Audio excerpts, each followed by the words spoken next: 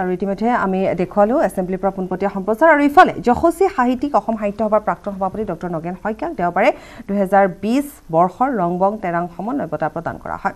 পাহাৰ ভৈয়ামৰ সমন্বয়ৰ ৰূপকাৰ ৰংমিলিৰ হাঁহিৰ স্ৰষ্টা পদ্মশ্ৰী ৰংবং তেৰাঙৰ উপজাতিনৰ সৈতে সংগতি ৰাখি পৰিচিত যশা সাহিত্যিক সাংবাদিক ডক্টৰ শইকীয়াক প্ৰদান কৰা হৈছে এই বঁটা। দেওবাৰে কাৰ্বি আংলং জিলাৰ বকলিয়াখাতত অনুষ্ঠিত এক অনুষ্ঠানত প্ৰদান কৰা হয় এই বঁটাটি। 2017 চনৰ পৰা প্ৰতি বছৰে ৰাজ্যৰ একোগৰাকী বিশিষ্ট সাহিত্যিকক বকলিয়াখাতৰ সিংথু প্ৰকাশনে প্ৰদান কৰি আহিছে এই বঁটাত আছে কাৰ্বি জনজাতীয় পৰম্পৰাগত সাজপাৰ, স্থানীয় লেখকৰ গ্ৰন্থৰ টোপোলা আৰু নগদ ধন।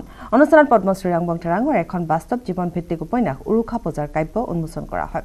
লেখক ভৱেন কোচৰ ৰহস্য গল্প সংকলন শিলভেটাৰ চকুলুৰ লগতে আন কেইবাখনো গ্ৰন্থ উন্মোচন কৰা হয় এই অনুষ্ঠানত। ৰাজ্যৰ দুগৰাকী মহিৰোহৰ উপস্থিতিত শৰৎ পাটৰৰ সম্পাদনাত প্ৰকাশিত মাহেকীয়া কাব্যালোচনী হিৰজিৰৰ প্ৰথম সংখ্যাটিও উন্মোচন কৰা হয়।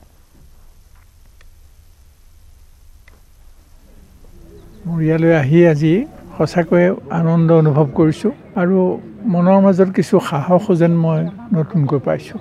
এই ভাবি যে যি সময়ত অসমত এটা ভাগ কৰা আৰু শাসন কৰা এনেকুৱা এটা কাৰবাৰ চলিছে, সেই সময়ত যে সমন্বয়ৰ কথা আমি ইমান গভীৰভাৱে ভাবিছোঁ, সি অসমৰ সকলো মানুহৰ অন্তৰলৈ বিয়পি যাওক আৰু অসমৰ মানুহ একত্ৰিত হওক, ঐক্যবদ্ধ হওক, যাতে তেওঁলোক একেলগে আগবাঢ়ি যাব পাৰে আৰু তেওঁলোকৰ সন্মুখৰ বাধা আঁতৰাব পাৰে। এইটোৱে মোৰ কামনা। গতিকে বকলিয়াঘাটে মোৰ সঁচাকৈয়ে আজি মনটো আৰু অলপমান